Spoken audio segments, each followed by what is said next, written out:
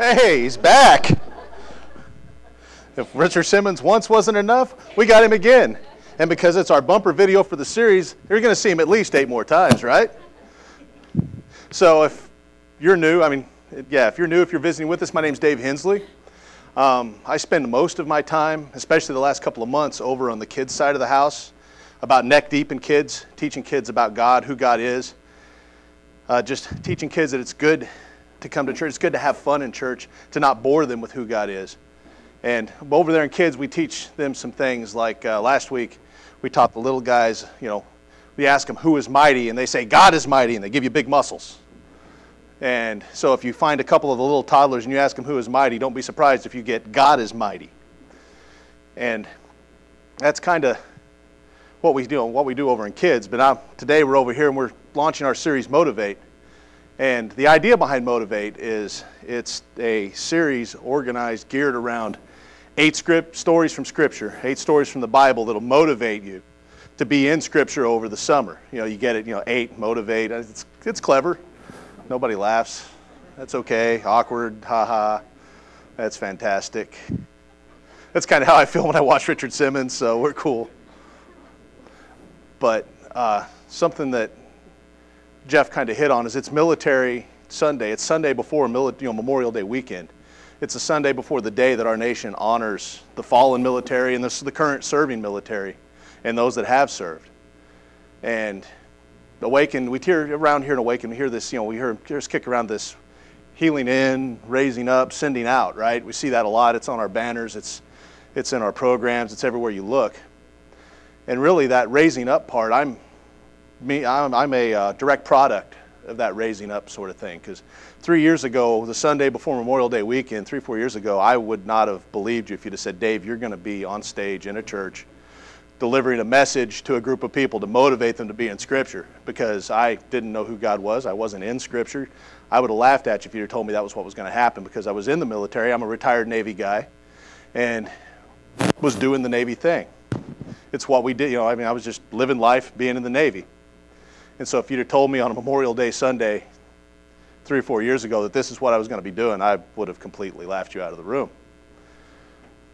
But we're here, and we're going to talk about Motiv8. And what I really want to land on, if we're going to use the word motivate, well, what does that mean? Where does that come from? What do we got there? And there's some words that go with motivate, some synonyms, some different words to use. Because if you use the word to define the word, well, that's just bad English for one. And 2, it just doesn't work out. So here's some different words for motivate: to inspire, to stimulate, to encourage, persuade, to arouse, to influence, to prompt, to incite. The dictionary definition of motivate says, to give a meaning. So through this series Motiv8, what we're wanting to do, our goal is to give you 8 stories from Scripture, 8 stories from the Bible that will inspire you to be in Scripture, to motivate you to be in Scripture. Because the summer's here. Tomorrow, Memorial Day, really is like the kickoff for summer. Memorial Day is what really sort of starts our summer season, and when summer starts, the pace of life changes. It gets a little hectic. It can get a little busy. It goes from the kids aren't in school to the kids are in baseball. And that means that there's baseball practice that you got to get the kids to. And the kids are in soccer, and there's soccer practice. And then there's the beach, there's the pool, there's cookouts, there's amusement parks. We got Busch Gardens just right up the road, and I know we got some roller coaster fanatics in the audience. Yeah. So there's all these things that kind of change the pace of life. And maybe over this last winter, because it was a long and kind of a cold winter, but over this last winter, maybe for the first time here at Awaken, you were learning who God is and you were being raised up because God is mighty and God is awesome, and He reached in and He's got a hold of your life and He's connected with you, and you're in Scripture and you're starting to develop those spiritual disciplines, and you're in a community group and you're connecting with people. And now summer's coming, and maybe there are some distractions that are starting to pull you, a little off the path. Or maybe you've been following God for a while, and the summer's here and the honeydew list is kicking in, and you got to mulch the flower beds and cut the grass and clean out the gutters, and the lawnmower's not behaving. And so there's these things that want to pull us away from the quiet time that we have developed with Scripture and with God. Or maybe this is your first time in a long time in church, or ever. And you're here because somebody was like, man, I'll buy you lunch, just come hang out with me. You got to see this. This is awesome. God, there's some really great stuff happening here. Maybe you're here and you don't know who God is, and you're starting to wonder maybe who God is. Maybe you don't really believe what we believe. But it is my hope that Motivate will prompt you, will inspire you, maybe persuade you to take a look into Scripture and start to see who the God of the universe is. See that He has a plan for your life, that you were made on purpose, with a purpose, for a purpose, and that God of the universe is really there for us. But to do that, we got to get to our story, right? Because I could talk all day about the word motivate and get us absolutely nowhere. So today, our story, we're going to spend our whole time in the book of Nehemiah. It's in the Old Testament. If you start on the left and start working your way to your right, you're going to come across Ezra. The book after that is Nehemiah. If you get to Psalms, you've gone too far, start backing up. There's that groovy table of contents thing in there. Or if you're in the 21st century, you break out your YouVersion app, and it's all right there, you know, just a couple of finger pokes and in it to win it. I got some people down here modeling the YouVersion thing for me. That's neat. But it's going to be in the book of Nehemiah. And see, Nehemiah is a guy who grew up hearing stories. Nehemiah was a guy who grew up hearing God is great. He grew up hearing God is awesome. He grew up hearing the words, you know, God is powerful, God is mighty. He grew up hearing the stories of how God took and created a nation from one guy that was 100 years old and his 90-year-old wife. He grew up eating the Passover feast and hearing the stories at Passover about how God, with a mighty hand, reached down into the nation of Egypt, where God's people were in slavery and bondage, and He killed all the firstborn in Egypt, except those people where the blood of the Lamb was splashed on the doorpost. And so he heard those stories at Passover, and he heard at the Passover feast when they tell the stories about how God is awesome and God is mighty, how God raised up a guy named Moses, and God's people followed Moses out of Egypt. Moses led him out of Egypt. And how, with the Red Sea in front of them, it's deep and it's impassable, and behind them comes the Pharaoh's chariots thundering down on them, and their backs against the wall. They got nowhere to go. God had led them to this point, a pillar of cloud by day, a pillar of fire by night. And so they're at this point, and they don't know where to go. God's mighty hand opens the waves, and God's people cross on dry land, and then they watched as the waves drowned Pharaoh's army. So Nehemiah hears these stories every Passover feast. But he's not living in the land of promise. You see, Nehemiah is the son of a captive people. Nehemiah is a man who was born not in the land of promise, but he was born in captivity. He was born in Babylon. He wasn't born in Israel. He wasn't born in Judah. He wasn't born in Jerusalem, the city of David. And so Nehemiah grows up as a captive, as an exile, really, hearing all these stories about how God is great, how God is mighty, how God is awesome. And there's a lot of stories between the Exodus and where Nehemiah is at in his day in the city of Susa, the city of lilies, serving the king of Persia, who at this time is the most powerful man in the world. And so Nehemiah is the guy who lives in exile. Now there's two words I want to latch onto here that will help us 4,000 years later really identify with Nehemiah, an exile in Persia. Two words, for now. For now are two words that really sort of give life to living in exile, because it becomes, well, I'm a captive for now because God is great and mighty and He's going to deliver us out of this.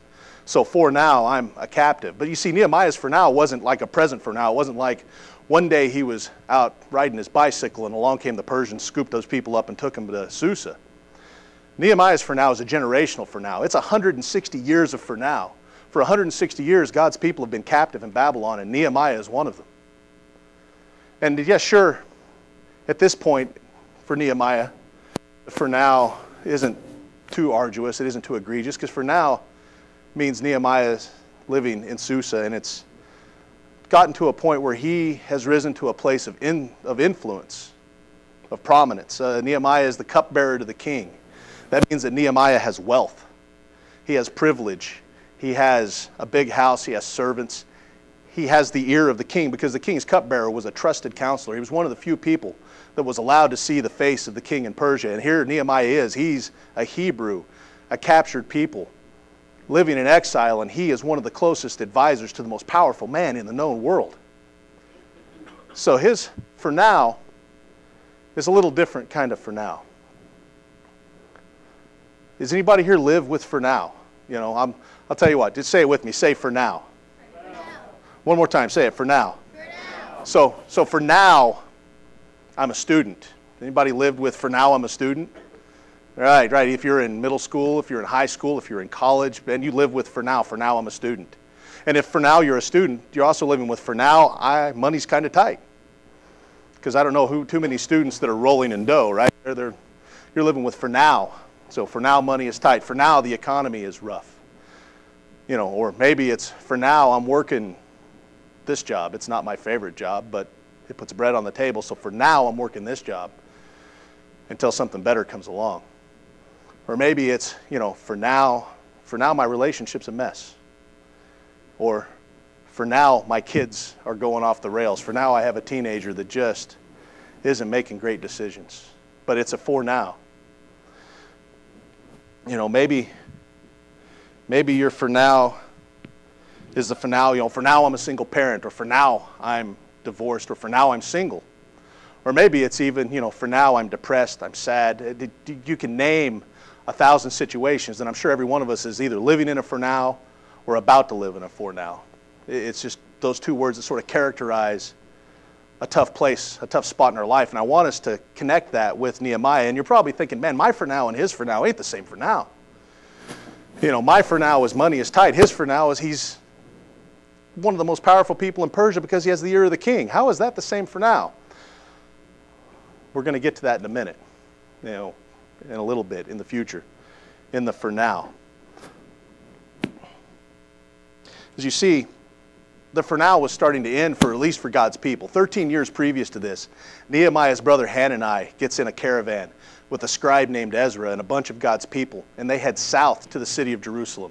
They head south to the fabled city, to David's city, the city where Solomon, the greatest, wisest king ever heard of, lived and made great and wealthy. They're headed back to the land of promise, out of captivity. And Nehemiah's brother Hanani gets on the caravan. Nehemiah stays behind. We don't know why. Maybe Nehemiah was on the way up the ladder in the palace and he didn't hop on the caravan. Or maybe he couldn't hop on the caravan because the king decides who stays and who goes. And so 13 years ago, Hanani makes this trip to Jerusalem with Ezra to rebuild the temple, to rebuild God's house. But now, 13 years later, Nehemiah's brother's back in town. Nehemiah's brother came into town on a caravan. And they're catching up. I mean, it's been 13 years, so there's a lot of catching up to do. I mean, there was probably some letters exchanged back and forth. But there's a lot of detail that you just don't have time to sit down and write when you're rebuilding something.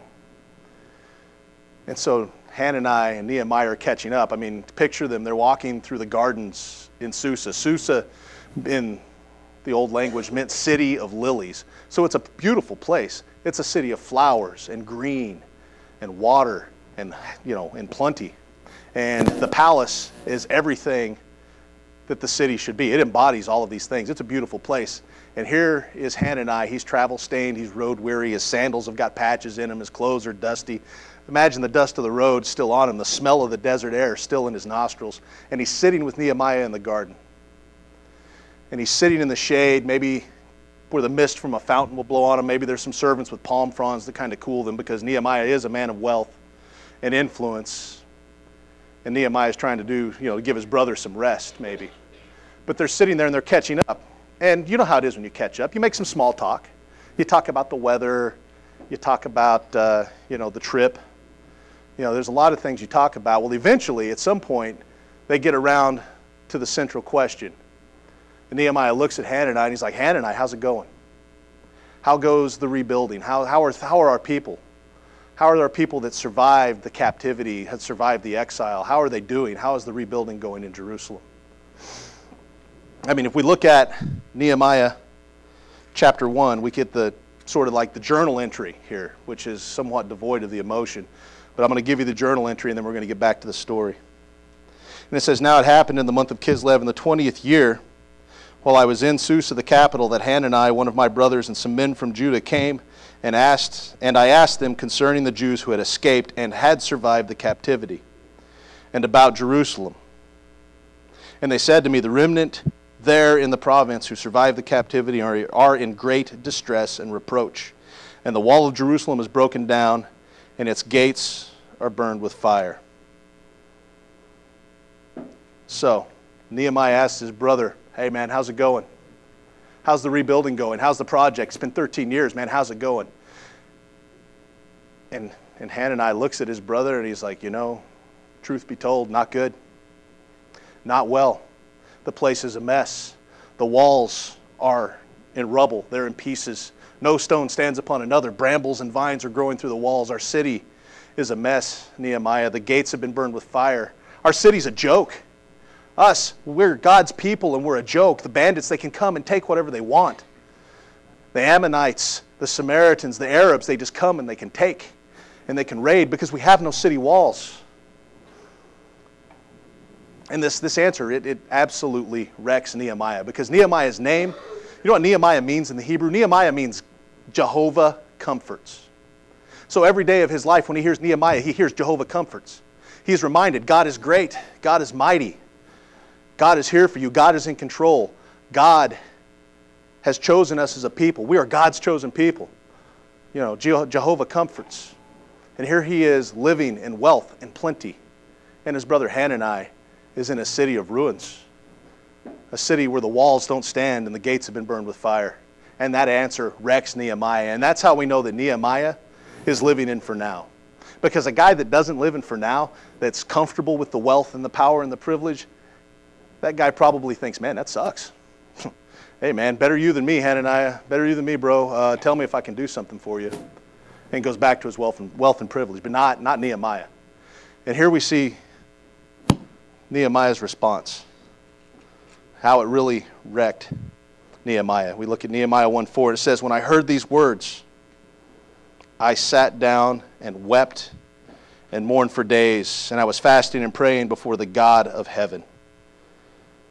And I said, I beseech you, O Lord of God of heaven, the great and awesome God who preserves the covenant of loving kindness for those who love him and keep his commandments. Let your ear now be attentive and your eyes open and hear the prayer of your servant, which I am praying before you now, day and night, on behalf of the sons of Israel, your servants. Nehemiah is broken when his brother says, for now.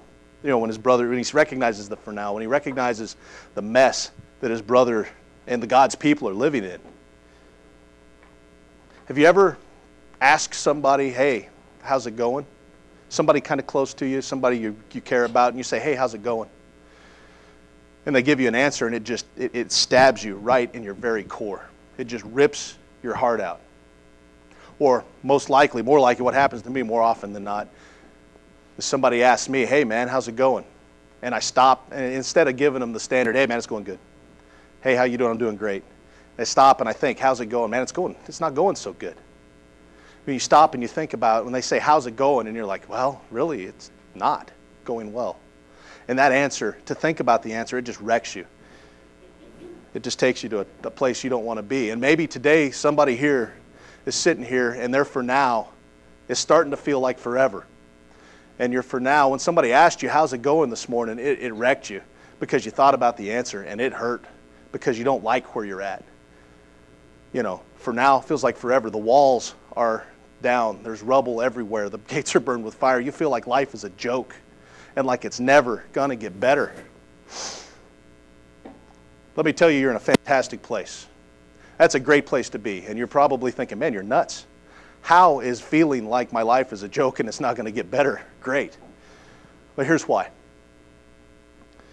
It's a great place to be because it's in this place of brokenness, in this place of wreck and ruin, that there's room for God to move.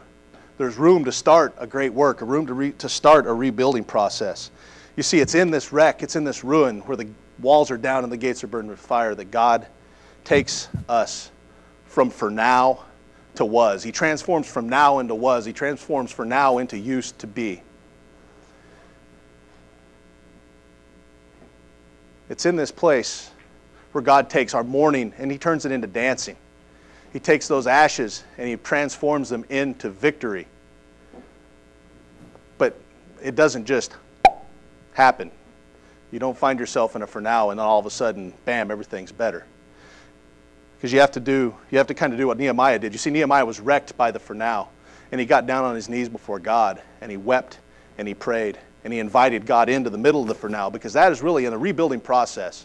If we're going to connect with Nehemiah, if we're going to connect with a guy that lived 4,000 years ago, if we're going to be motivated to be in Scripture, we are going to need to connect with the for now and with a process that's useful to us. And the first step in rebuilding your for now, to moving from for now to was, is to invite God into the middle of your for now. To take and say, God, this is bad. Help me. And now Nehemiah doesn't just pray that prayer one time. He doesn't pray it 2 times. He prays it for 2 whole months. He's on his knees before God. And he's crying out to God, and he's reminding God. He's saying, God, you're great. You are mighty. We are your people. God, you've got to deliver us from this. God, help me to get through this. Now, there's something else that Nehemiah is doing here in this time frame. And it's the next step in a rebuilding process, of rebuilding any area of your life. Step 1 is inviting God in. Step 2, man, you've got to be ready to move, because when God moves, you've got to be ready to move with God. If God moves and you're not ready to move with God, it's going to be tough. God's still going to move. God's still going to do great things. But it's going to be a lot tougher to catch up. It's going to be a lot tougher to get done what you want to get done, what you need to get done, what God wants you to get done, if you're not ready to move when God says move. And so Nehemiah, in this process, he's planning. He's scheming. He's dreaming. He's putting together what I'm going to do if I get an opportunity. And throughout this prayer, the prayer that I started to read you, it's a much longer prayer. It takes up the rest of Nehemiah 1. But at the end of it, he's asking God, God, give me favor with this man. And he's talking about the king. Because remember, Nehemiah is a man of influence and wealth. He has the ear of the king. He's the cupbearer to the king. And so we kind of pick up our story back over here in Nehemiah 2.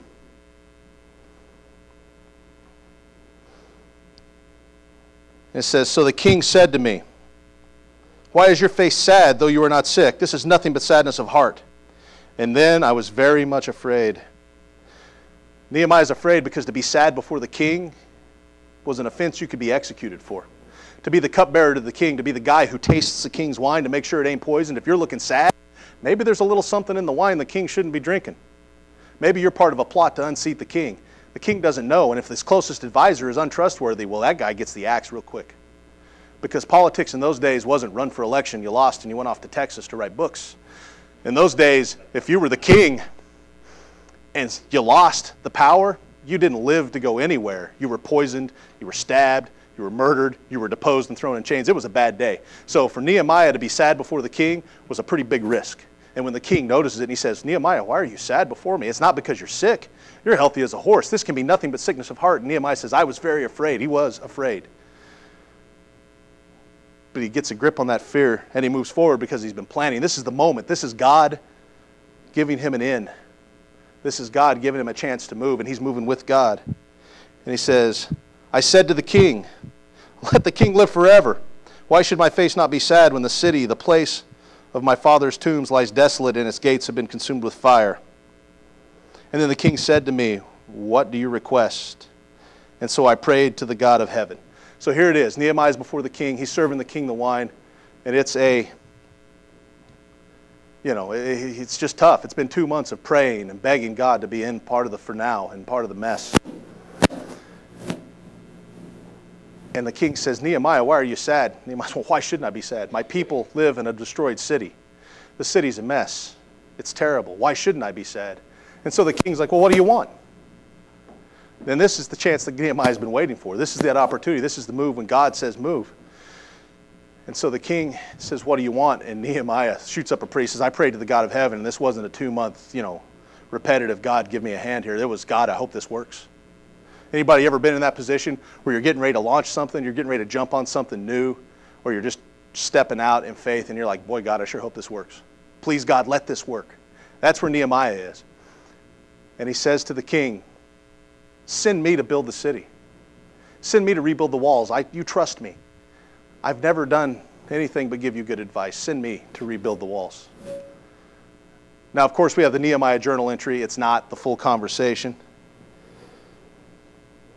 But basically what he says is, if it please the king, and if your servant has found favor before you, send me to Judah, so at the city of my father's tombs, that I might rebuild it. And then the king says to him, hey, how long do you need? And Nehemiah, he's got a plan. He tells the king how long it's going to take. And the king's like, all right. And Nehemiah's like, whoa. Wait a minute before you jump on this. There's some other things I'm going to need. I'm going to need letters to get me from Susa to Jerusalem because there's governors between here and there. I got to pass through their territory, and it's a long way, and I'm going to need support.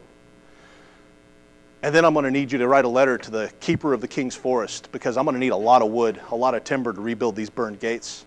And I'm going to need a place to stay because if you haven't noticed, if you haven't got the message or the reports, Jerusalem's a mess. And I'm going to need a place to live while I'm putting the place back together.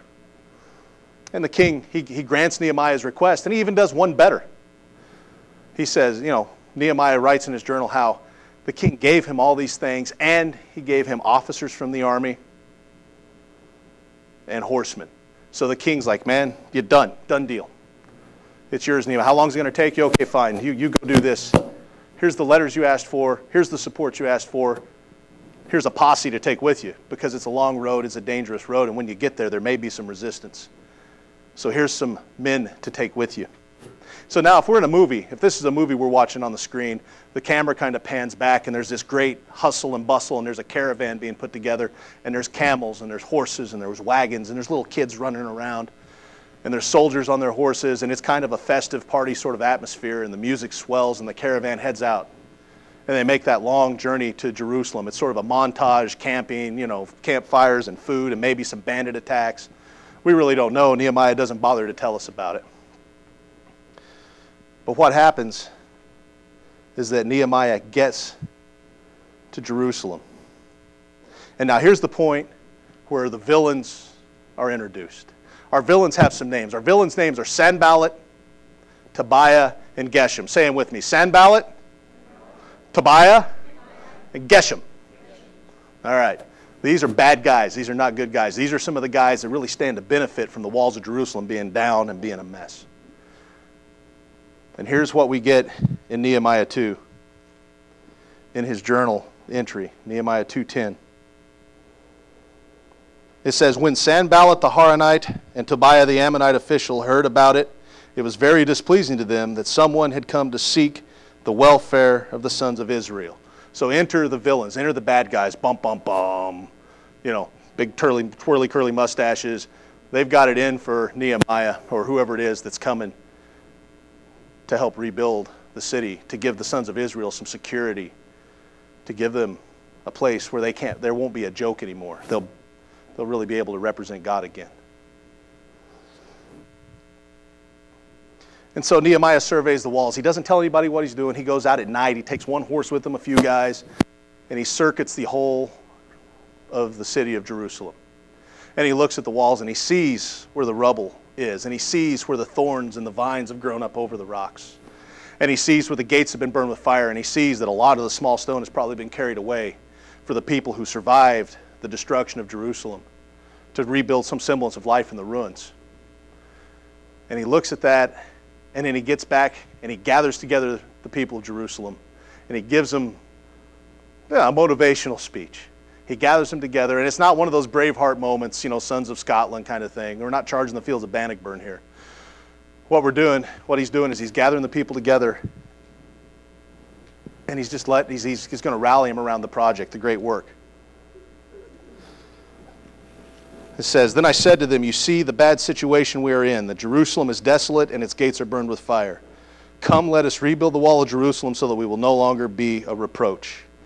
And I told them how the hand of God had been favorable to me, and also about the king's words that he had spoke to me. And then they said, let us arise and build. And so they put their hands to the good work. Now, he says, you see the mess we're in. It's not like these people didn't see the rubble. They've been living in the rubble for years.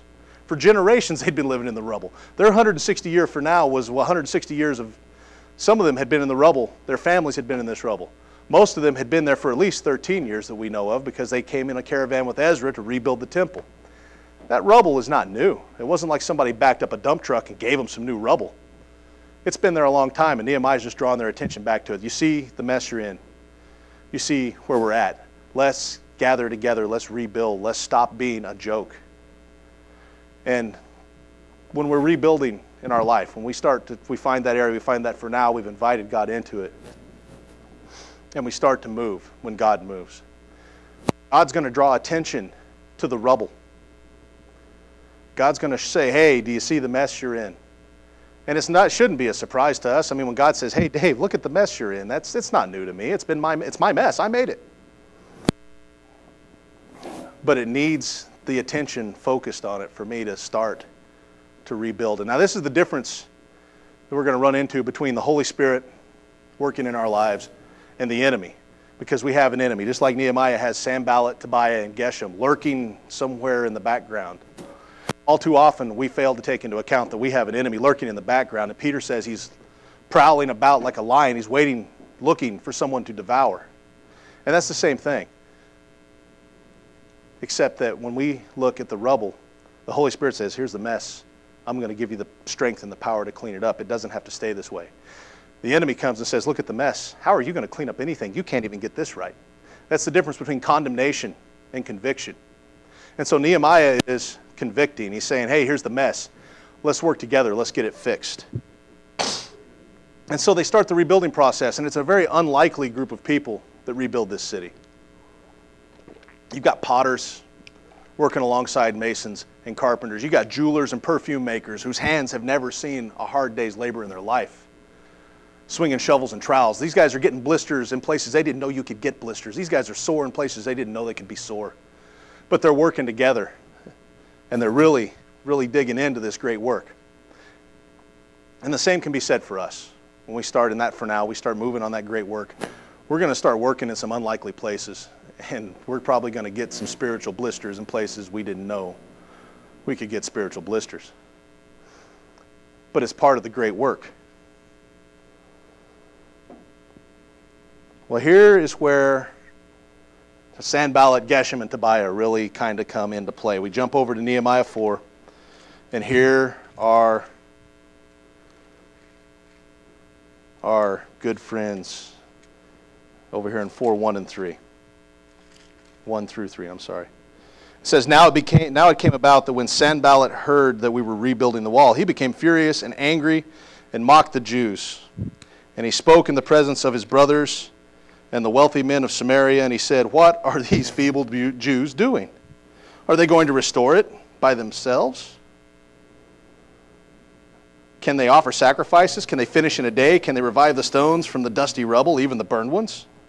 And now Tobiah the Ammonite was nearby. Remember Sanballat, Tobiah, and Geshem. Tobiah is kind of like I just picture him as this kind of little Danny DeVito, penguin kind of, bad guy in my mind. And he says, even what they are building, if a fox should jump up on it, he will break their stone wall down. So here comes the enemy. And the enemy doesn't start off with, let's steal their tools and screw with them. The enemy comes up and he starts to demoralize. He says, do you see what these feeble Jews are doing? And he does it in public. He doesn't just come to Nehemiah. He comes to the people doing the work. He comes to them in the middle of the work, in the middle of the day. They're tired, they're thirsty, they're dusty, their hands are blistered. And he says, look at what you guys are doing. You're not even masons and carpenters. This is a joke. What, are you going to build this in a day?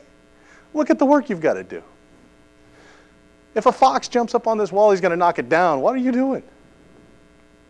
Now, here's something I want us to really pay attention to here. Look at Nehemiah's response. Nehemiah, once again, discouragement is coming in. The enemy's coming at him. And what does Nehemiah do?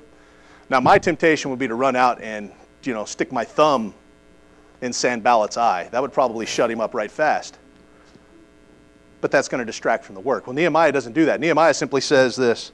He says, hear, O our God, how we are despised. Return the reproach on their heads and give them up for plunder in a land of captivity. Do not forgive their iniquity. Do not let their sin be blotted out before you, for they have demoralized the builders. Nehemiah just invites God back into the for now. He says, hey, God, do you see what they're doing to us? They're demoralizing the builders. Turn this back on their heads. Let them feel some of what we felt. And then he gets back to work.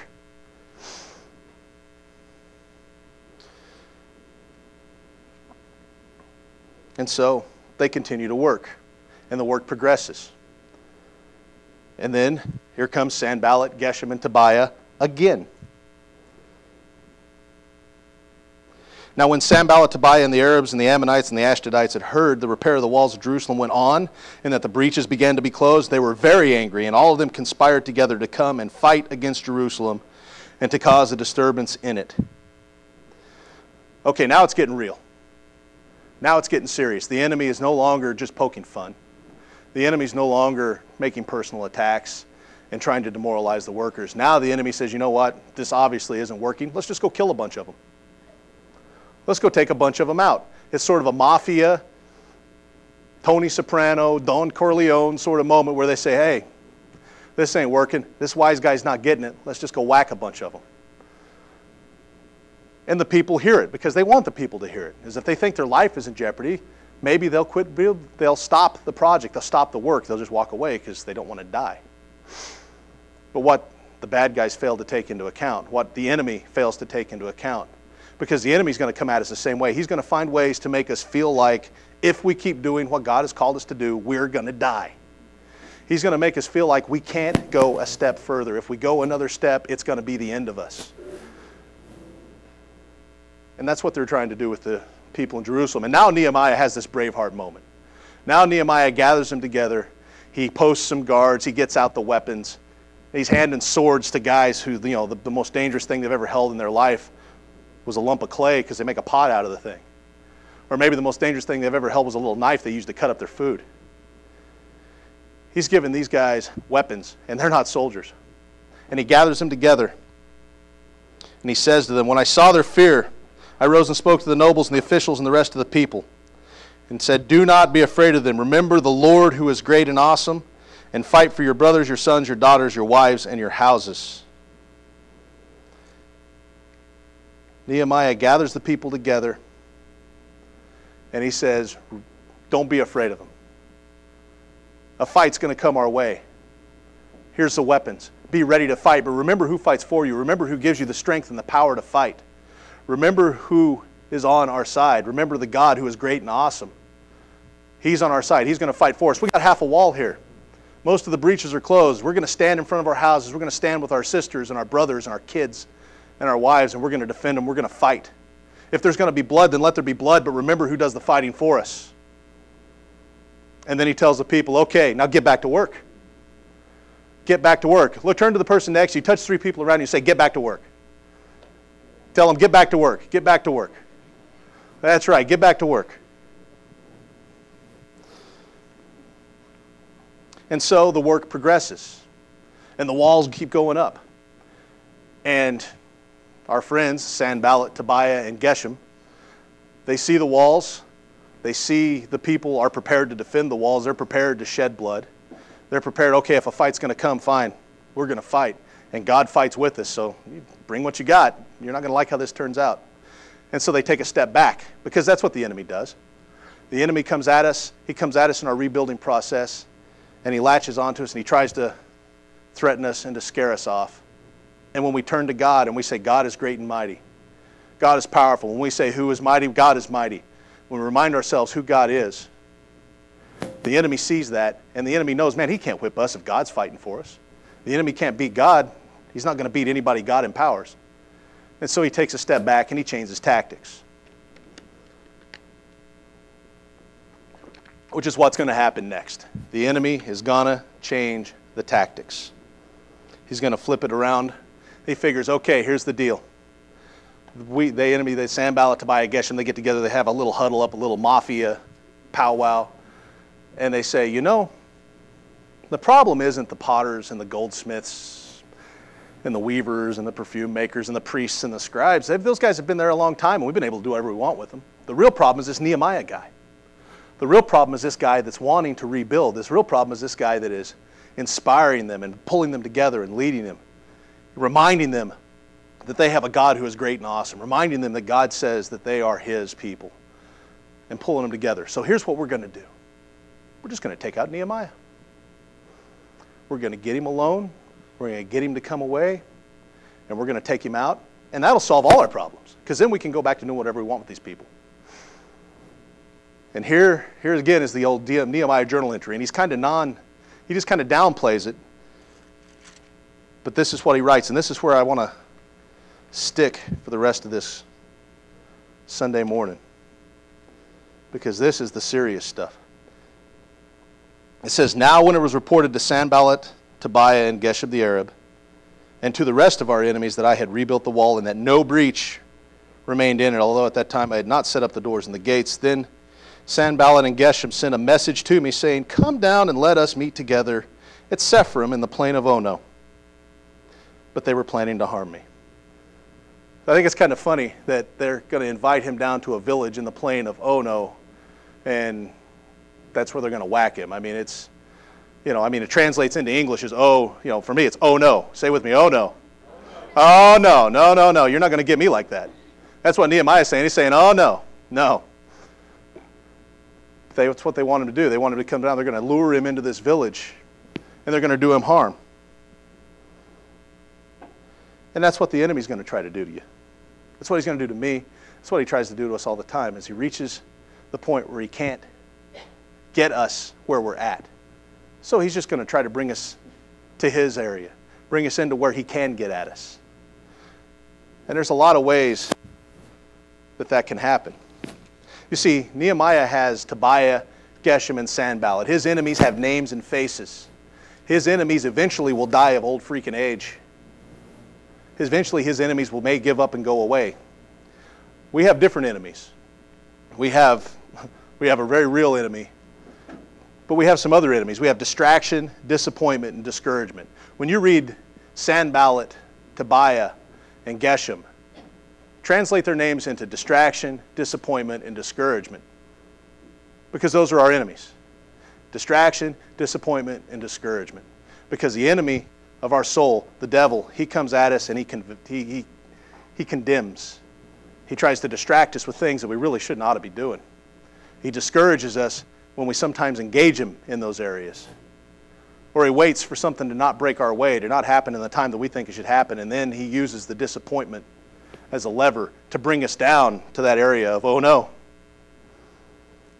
Well, here's Nehemiah's response, and this is where I really want us to dig in. It says, so I sent messengers to them saying, I am doing a great work and I cannot come down. Why should the work stop when I leave it and come down to you? They sent messages to me 4 times in this manner, and I answered them in the same way. So he says to the enemy, he sends them a messenger. He doesn't even talk to them in person. He just sends a messenger, says, I am doing a great work, and I cannot come down. Why should the work stop? Because I've come down to meet with you. So I want you to say this with me. Say, I am doing a great work, and I cannot come down. All right, we're going to stick with that. I am doing a great work, and I cannot come down. So where are some areas that the enemy is trying to get us to come down? What? Somebody talked back to me. That's awesome.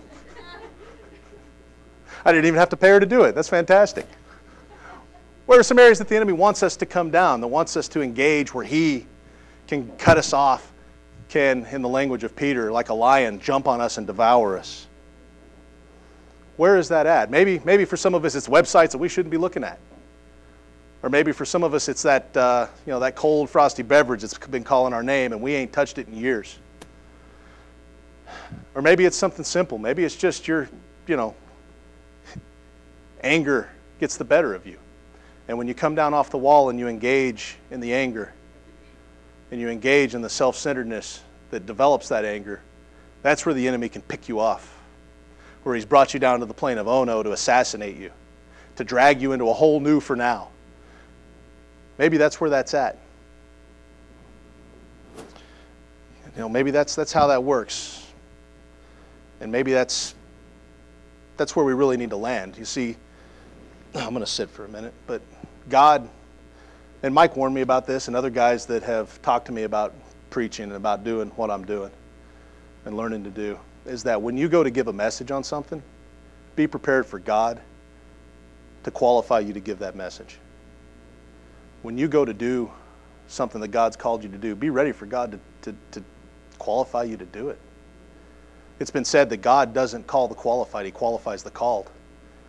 So in that for now, when you invite God in and you start to move, be ready, because it's coming. And so this whole week I'm trying to put this message together, and I'm thinking about this idea of for now and moving from for now into was.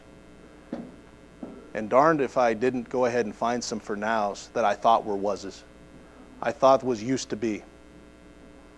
I let my disappointment and my anger get the better of me. and damage and further damage relationships that I'm trying to rebuild. And I let some distractions pull me away from what I'm doing.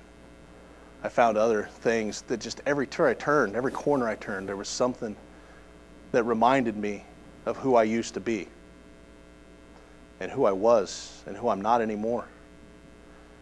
And it was painful. It was bad for me. I mean, it put me on my knees. I was driving in the car. I looked over at my wife, Nicole, and I said, I feel like the least qualified guy on the planet to talk about this. I don't feel like I am qualified at all to speak to a group of people about Nehemiah, about rebuilding our life, about going from for now to used to be, about doing what God has called us to do and moving in that. I just don't feel qualified. I feel like a fake. I feel like a hypocrite because, well, oftentimes I become a hypocrite because I let the enemy pull me down on that plane of Ono and engage him there instead of staying up on the wall where God, who is great and mighty, is going to fight through me. But Nicole, being Nicole and being somebody who God's put in my life for a long time, she put a hand on me and she said, Dave, it's in feeling unqualified that you are qualified to do this. God's qualifying you to give this message right now. He's working on some stuff in you. And that's just the way it's got to be. And she prayed for me. And she reminded me of who I am, who God says I am. She reminded me that God is great and mighty, that God is awesome, and that I serve the God who is great and awesome, that in my life, the rebuilding that's happening in my life is a great work. She reminded me that I'm doing a great work, and I cannot come down. So here's what I need us to do. This is what we all need to do. I need to do most of all. I want you to tattoo Nehemiah 6:3 on the back of your eyelids. Write it on a 3x5 note card. Staple it to the dash of your car. Tape it to your bathroom window. Take a Sharpie and write it on the roll of toilet paper so that's the first thing you see in the morning. Write it on the toothbrush handle. Write it on your toothpaste. Put it on your cookware. Wherever you got to put Nehemiah 6:3, I am doing a great work and I cannot come down. You put it there. And you tell, when distraction comes, you say, I'm doing a great work and I cannot come down. When disappointment comes, you say, hey, devil, I'm doing a great work and I cannot come down.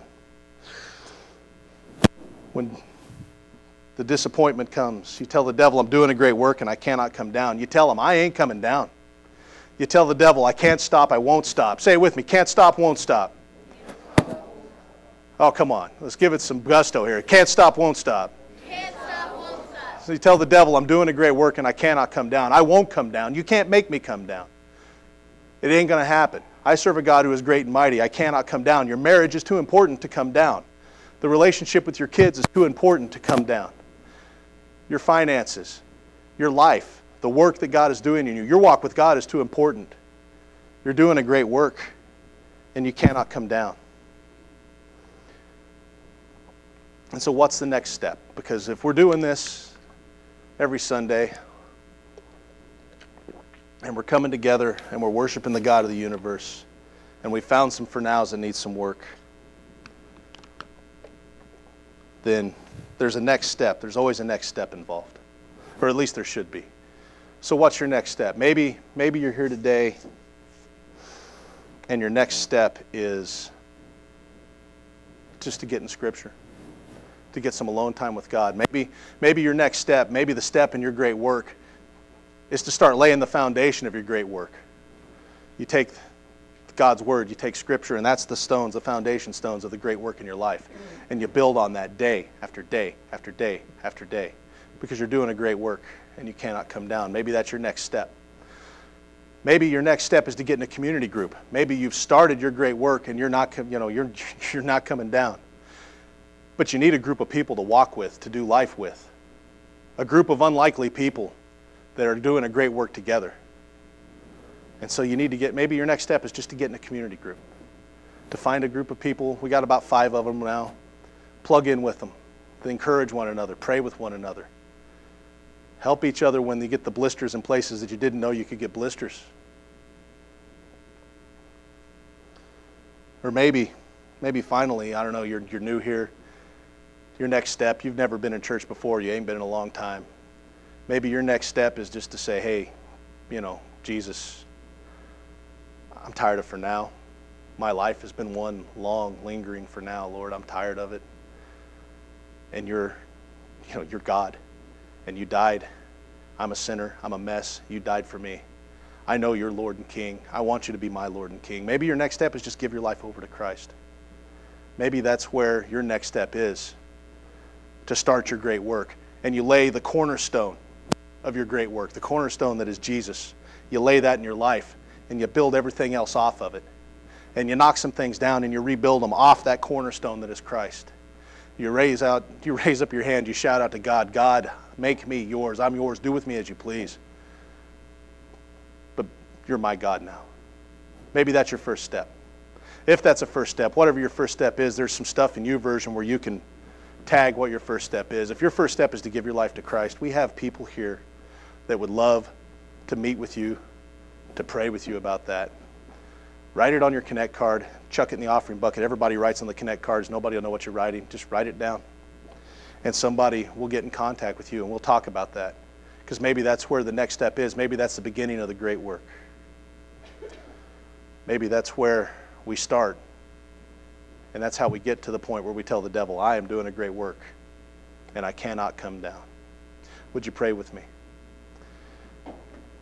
Father God, Lord Jesus, thank you. Thank you that you started a great work a very long time ago, Lord. Thank you that you give us your word, and that your word is filled with examples of how it is that we are to do life with you, that you speak to us through your word, Lord. Thank you that your son, Jesus, he came, and he lived the life we couldn't live. He died in our place for our sins. Lord God, thank you that you fight for us, that you are great and mighty, that you stand between us and the enemy, that you will come into the mess if we just invite you in. Father God, just be with us as we move forward through the week. Be with us when the distraction comes, when the disappointment comes, when the discouragement comes, Lord God. Be with us. Raise us up. Give us the strength and the power to do the great work. And remind us in that distraction, in that disappointment, that discouragement, Lord. Reach down and remind us that we are doing a great work and we ain't coming down. In Jesus' name we pray. And all God's people said, amen.